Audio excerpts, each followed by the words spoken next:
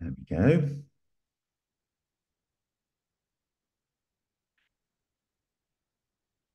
So, with regard to my blog entry, um, I have been doing some historical building and um, museum visits, as I tend to do when I can get a moment to do them, and to see if I can learn anything from those that went before us. Um, I have always enjoyed in my life speaking to the elderly. And I guess before long, I'll be joining their ranks. I've always found their life histories and their experiences some of the most enriching conversations of my existence. And I guess trying to learn from those that are not with us but have gone before us and seem to feel that certain things are very, very important is also something I enjoy doing. And honestly, I never expected that the research would lead me to potentially consider that this was common knowledge across cultures um, in what one might call prehistory or possibly pre-cataclysm of whenever it was, 11,700 years ago. But I have quite a lot of material from the National Taipei Palace Museum, or Taiwan Palace Museum, from my visit there earlier this week, which I will roll out as and when I can collate it and draw some inferences that might be worth considering. But I had to share this one today because it was fairly early on in my visit to the museum, and I was walking around these fabulous manuscripts from, you know, 5, 6, 7, 800 years ago, all illustrated, incredible treasures of the former royal family, as one might consider it, or at least the ruling class of China. And walking along this particular one, obviously it's a Buddhist text, and this is kind of derivation coming from India and these kind of areas, but it was a Chinese take on it, and it says, "This is the Sutra of Diamond and Gnosis, genuine meditation with inner seal, being suddenly enlightened in the space solidifying Dharma realm." And the illustrated manuscript was from the third year of the Zhuan reign, 1428, Ming dynasty. So getting on for about 600 years old. Obviously, this is learning that had come from far beyond before that. But I couldn't help noticing that, I have one of these things where I see something and I immediately see what's there. And it was like, I can see 33 rays. I'm pretty sure I can see 33 rays. Like, what is that all about? Because, I saw those 33 rays in the third degree supreme building in Washington, D.C.'s Inner Sanctum. And so I'm looking at that and I'm thinking, that can't be 33. So I'm there in the museum. I'm going 1, 2, 3, 4, 5, 6, and then I get distracted and I have to start again. And I go 1, 2, 3. Finally, I realize, yes, it's 33. So I hold up my phone and do a Google Translate of the page to the right. And of course, you need it to the right because they read from bottom and right up and left. And I was utterly shocked to see that the second from left, reading from the bottom phrase, said, "The 33 songs become the door of the 33 heavens, millions and billions of stars." Millions of billions of stars. And I thought, what? The door of the 33 heavens? What does this all mean? And is it connected to Masonic knowledge? I don't know. So I just asked Bing a question, what does this particular phrase, the 33 songs become the door of the 33 heavens, millions of billions of stars, in the context You know, in fact, I didn't give it any context, and it gave three options. But one of the options was this phrase is related to the Buddhist cosmology, which also includes the concept of 33 heavens. In Buddhism, the 33 heavens are part of the desire realm. Okay, this actually matches in with the Dharma realm. I guess that might be desire. I don't know. I really don't know. This was just an hour or two before I shared the link to this short announcement, where beings are still subject to attachment and suffering. The highest of these heavens is called Tavatsitma. I'm probably getting that all wrong. I'm very sorry to those that came up with the word in the first place, but apparently that means 33 in Pali. This heaven is the abode of the god Indra. We've mentioned Indra before, who is also known as Sakra or Vasava. Indra is the lord of rain and thunder, and he is often depicted with a Vajra, a thunderbolt-like weapon. So, at the highest realm of enlightenment, this is the realm of the god of thunder, rain, and, in my view, ball lightning. How is it that we have come full circle in this journey, and that when you have the knowledge of the 33 songs and access to the door of the 33 heavens, does this give us access? Does this thing, this ultimate weapon, the understanding of it, that it is, in my view, ball lightning, does that also give us the understanding to easily travel to the millions of billions of stars that shine down on us as we sleep this last night of 2023? I don't know. Well, I have some news on the Thunderbolt. That is what I call the Thor reactor of Malcolm Bendall. They stayed on in India. Phil and Malcolm and a couple of other members, they went up to Chandigarh and they worked with a team of Indian engineers to domestically build some, or at least one, a thunderstorm generator. And they had positive results today in terms of their testing, just in time for it to be transferred down to Mumbai, where official testing will begin in earnest. So talk about getting the timing right. So congratulations to Malcolm Bendall and Phil Dubois on that team that did that work, along with all of the Indians involved, and Com, who was also there in support. So that's great news. And that is not the announcement I have today to make. The announcement I have today is that following several months of to and fro with peer reviews, I mean, they were assigned to us and claimed to be peers. The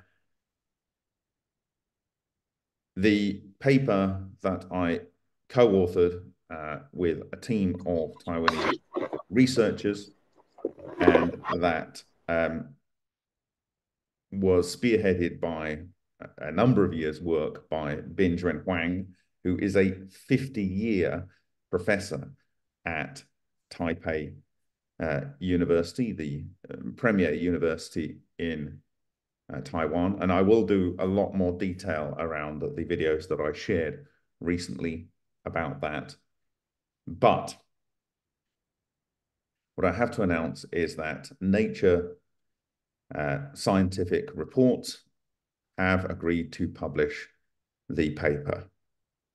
This, for me, is a very significant milestone in the field of LENR, and it is the first time, to my knowledge, that a peer-reviewed paper has appeared in one of the mainstream major journals citing cavitation transmuting matter. So huge watershed potentially. And not only that, it is one which is incredibly systematic study that they have done, where you're only basically seeing these synthesized oxygen-17 and neon-22 in case of reactors that are producing excess heat, which they can do at will. They can produce this so-called heavy oxygen water at will. They have a neon tube device that allows them to see when the neon is being produced. And because the neon-22 is one of the rare isotopes of neon, because normal neon is almost exclusively, at least around 90% neon-20. Because there is no neon-20 and neon-21, this absolutely and cannot in any shape or form be considered contamination. This ends the contamination argument for Lena, and based on discussions we had there, they're going to be using SIMS for looking to see whether the synthesized sulfur is actually sulfur 34. If it is, then that would be the fusion of 17 oxygen and 17 oxygen, which would give, if that is in abundance over normal sulfur 32, then again, that would be extremely strong proof, but one could consider that that might be some sort of zone refinement or some process refining. But the nature of the incondensable gas neon at 22 in exclusion of neon 20 and 21 is absolutely, frankly, astounding in my view.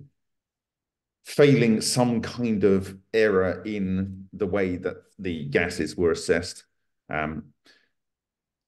you know, it's a real big win for the community.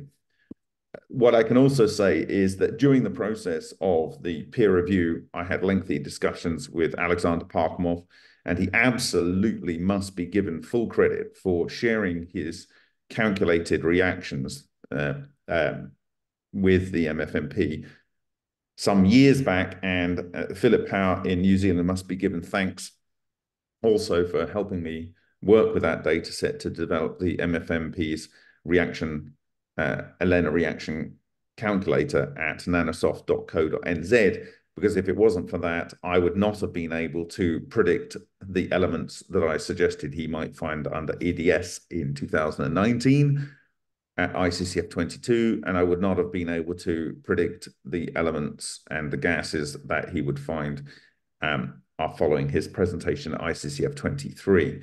And so what actually has happened in the last couple of months is that the discussions around this paper with Alexander Parkhomov, Dr. Alexander Parkhomov of the Russian Academy of Sciences, made him reevaluate his thinking. And what he did was he went to the original paper. So I will talk about this in the expanded blog.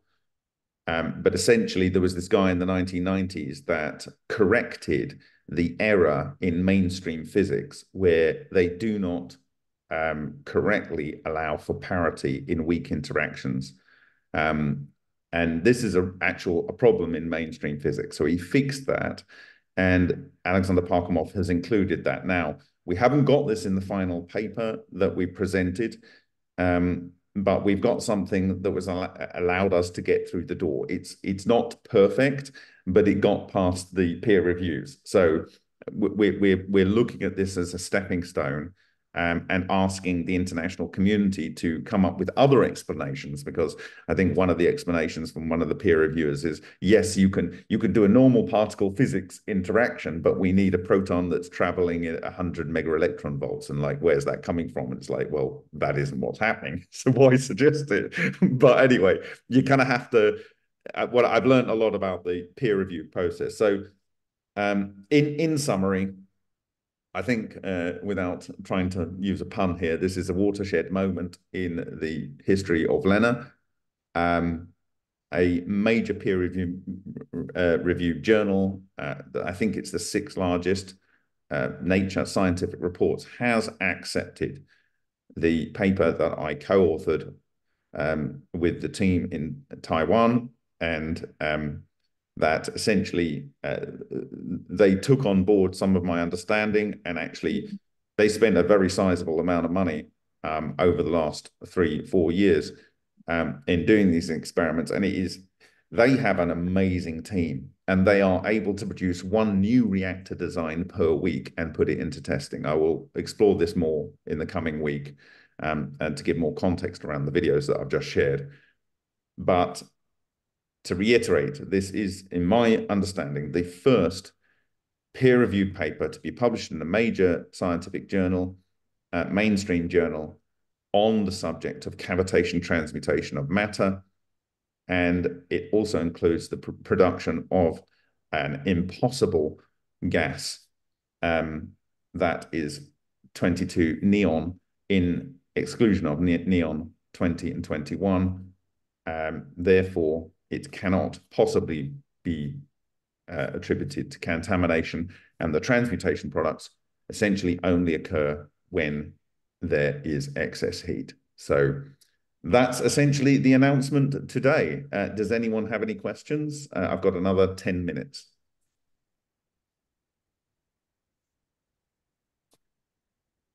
If you want to raise your hand or just chime in. If you've got any questions on any other subjects whilst we've got this 9 minutes now, that would be great.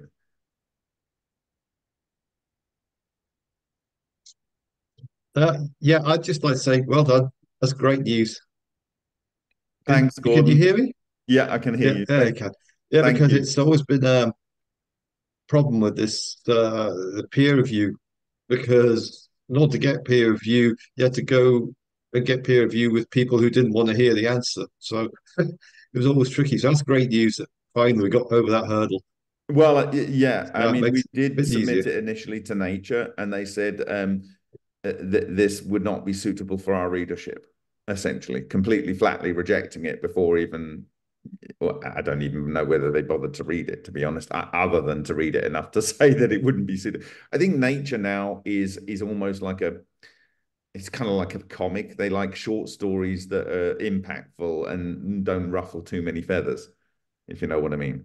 Um, and maybe that's why it has the highest readership now, because it's kind of easy to digest. They don't like too technical arguments, and so I kind of understand, because what Bin and his team have done is a systematic study in a way that I don't believe has been done properly in cavitation, and they they have a lot of methodology in there that is hard to fault and very, very detailed.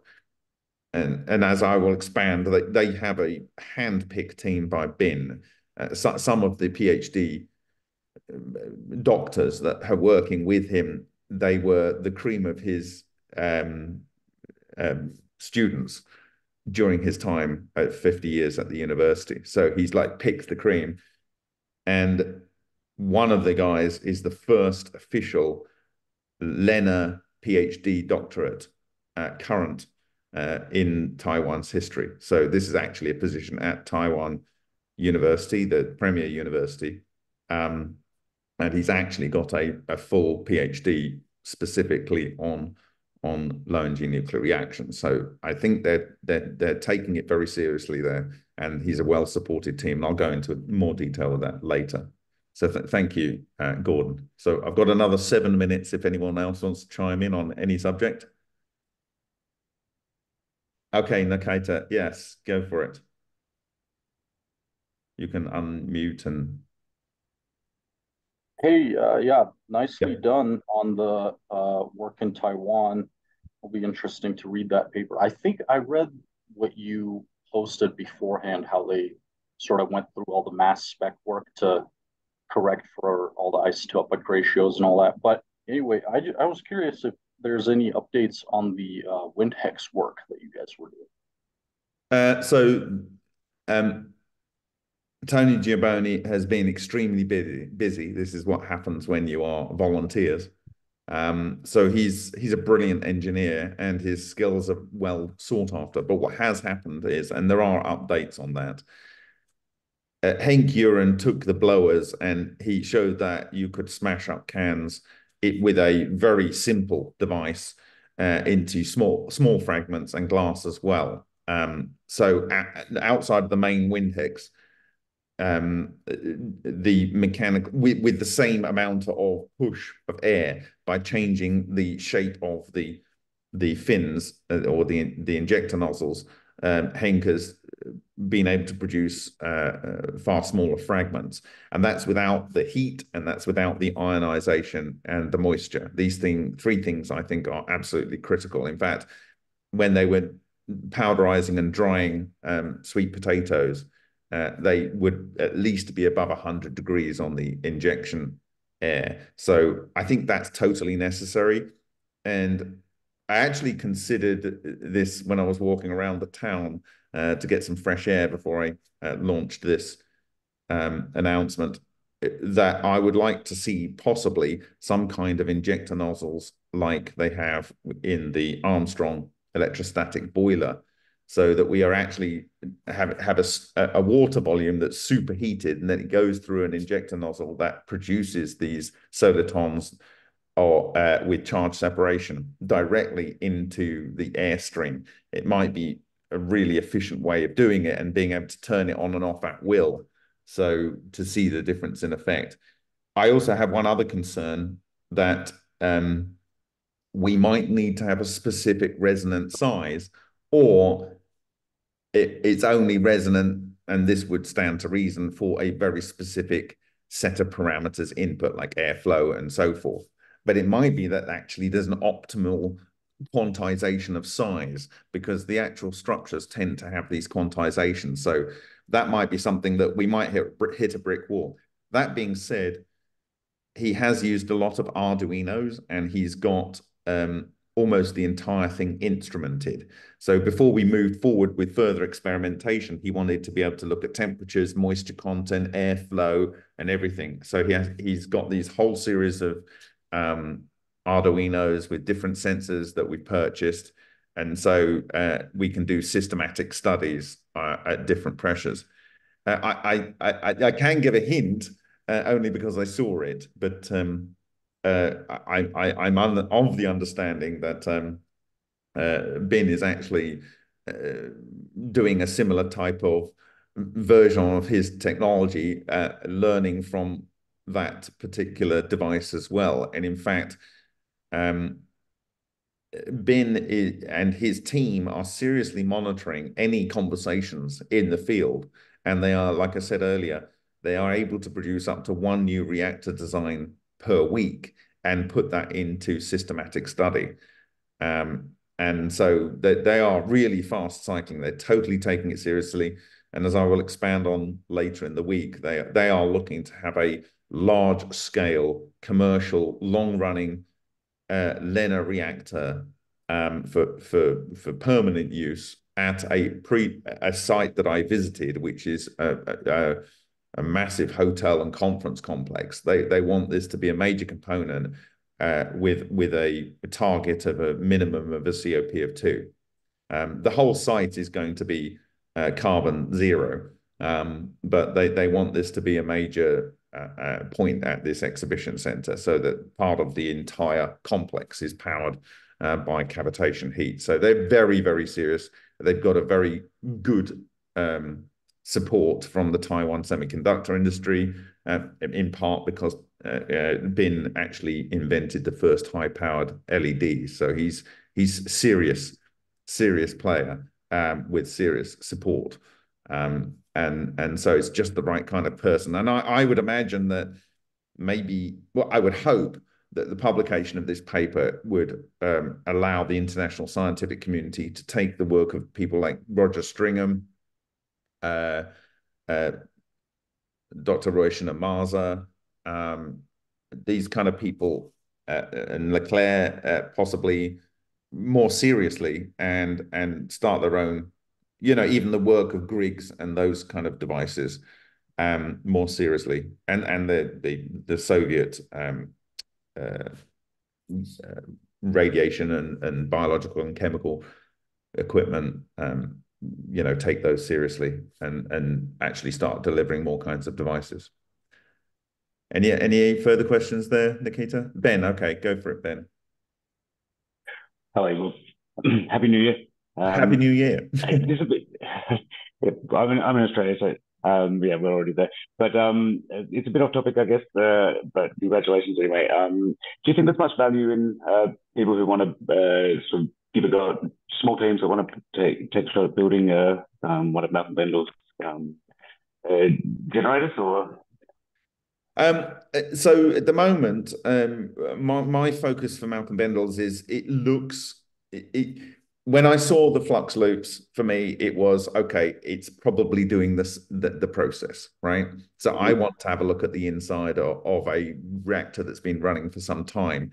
And then the opportunity arose where he had this one that was shipped over from Melbourne. It'd been running for about 500 hours across 8 years in tests.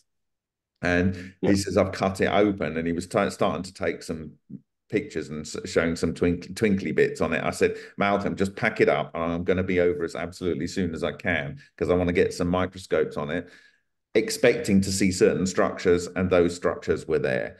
And then I said, he says he wants to put it in a museum. I said, Malcolm, no, please, I need some sections. You're gonna have to forgo the museum thing. Just get out an angle grinder and start chopping it up and send me some pieces. And to give him credit, he had the courage to do that, which must have broke his heart to a bit, to a degree. But when he sent it to me, it was uh, you know uh, very spectacular, the internal structures there. It was um, um, the next thing he says is, where do we go from here? I said, well, from my point of view, you can go and do the test. It needs to have systematic study, and I know that the team in India are approaching that, and hopefully that will move forward. I have some potential issues with it, and I've been very careful to voice those. However, every time you look a little bit deeper, it has all the signatures. So from my point of view, we are going to get, as I understand it, 3 configurations for us to use and to do our own testing. And so we will be able to have some kind of more independent view on, whether it's actually doing the gas changes. Um, mhm.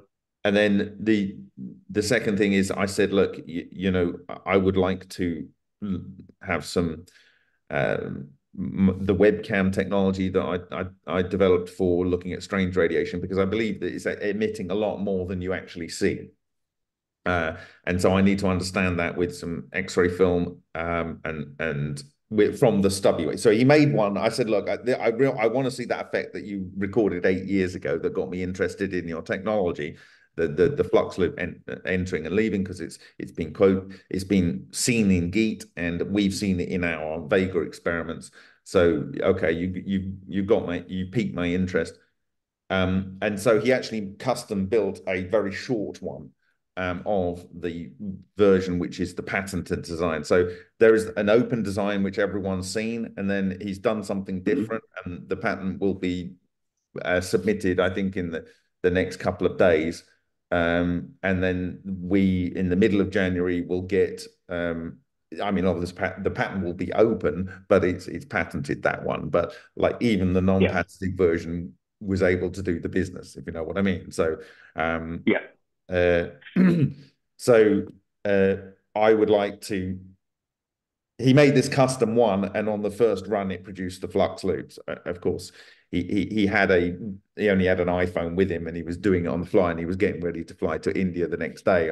And so every time he went to do the video, the flashlight came on his camera, and so it kind of like saturated the frame, so you can't see the thing very well. But I'm very experienced in capturing these kind of things, and so I'm hoping to go over sometime in January when he's back in the UK and do some much more study on that. So I'm kind of asking people, probably from my point of view, because we don't know how far this radiation will come out. Certainly the flux loops that come out and go back in, they're only going as far as you can see them, right? But some of them come out yeah, and they travel around in the free air.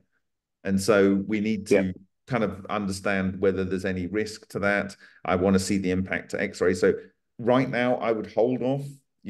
Keep your powder dry, follow what's developing on it, and learn how to work with an engine if you don't know how to do that already, and so forth. So yeah, from the risk point of view, I wouldn't say anyone should go ahead and do this at this stage, because is it a risky thing? I can't say for certain. That's it. So Sure. All right. Thanks, Shane. no worries. So I'm just looking in the chat to see if there's anything. Okay, so if anyone else wants to chime in, do so.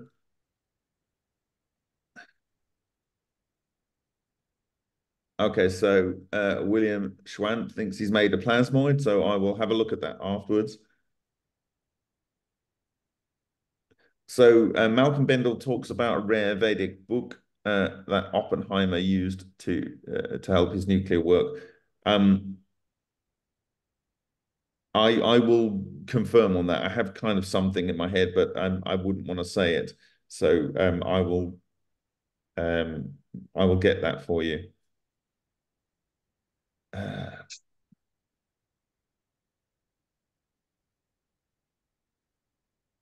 Okay.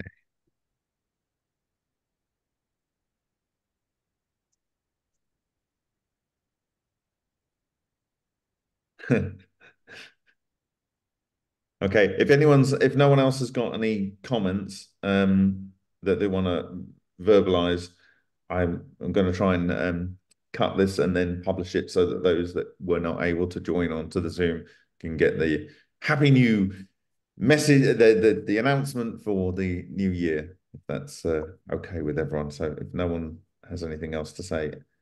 Okay, so there's a question is, how do bubbles collapse? Well, it's a change in the pressure regime in the overall environment, and also condensation, things like that. So like when they've come together, you get extreme heat, it vaporizes the material, produces a bubble again, and then that dissipates the energy, and then it collapses again. So it's pressure and the actual dynamics of the process.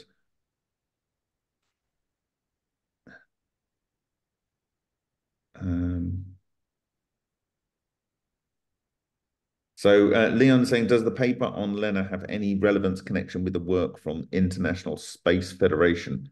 Don't know. I will have to look into that. I will answer that in my blog. Nikita says, yes, I don't know whether that's relevant to that question. Gordon says he was a bit disappointed that Malcolm Bendel's work didn't even get a mention at COP28.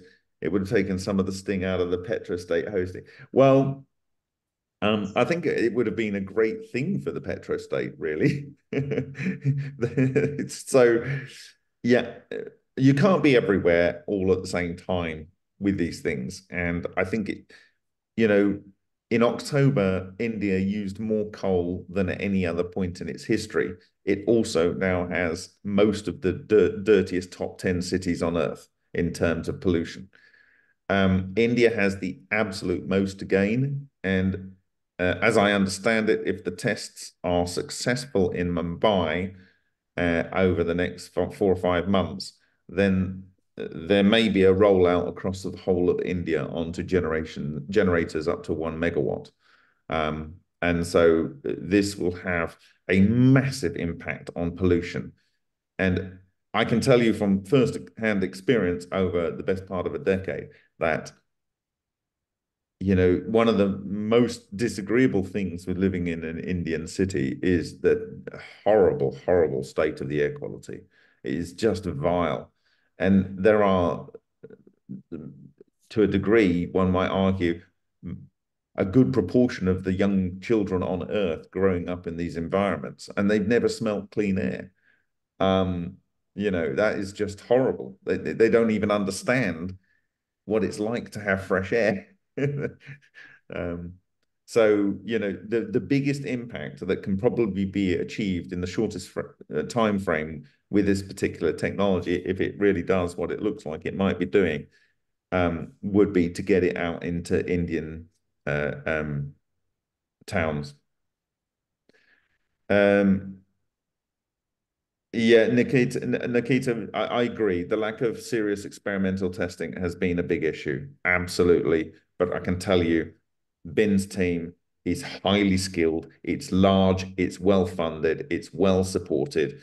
I mean, I was quite shocked. I ended up sitting at a table with the it's absurd. But I had the two heads of the top universities in Taiwan, the head of one of the largest energy producers in Taiwan, then two Taiwanese, but teaching one at Nevada University, and on my left, who was the founder of the AI society about 8 years ago in America. The one on my right is developing solar panels that directly convert sun into petrol, basically hydrocarbons. So it's only about 3% efficient at the moment, but it's a good technology because it's effectively zero carbon, but it's producing liquid fuels. And there were other people at the table, but they were all of the same kind of high caliber. And then there was little old me there.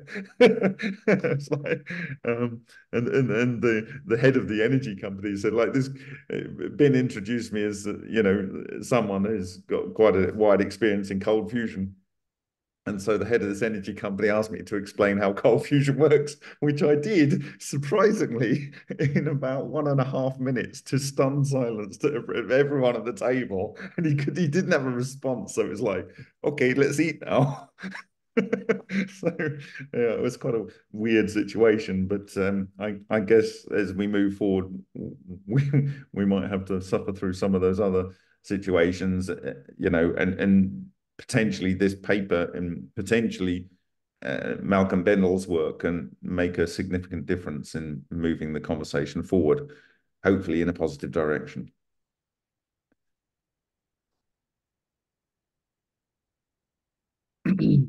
So Ben says, one further question. Have you read A New Science of Heaven? I bought it as an audiobook. And in fact, I bought it so long ago that I'm nearly on my second free Amazon book because I bought it on the free subscription. But no, I haven't read it or listened to it yet. I've tried to find the time, but it's not happened. But maybe I can this week. Kuki, the recording will be published, and you'll see it tomorrow.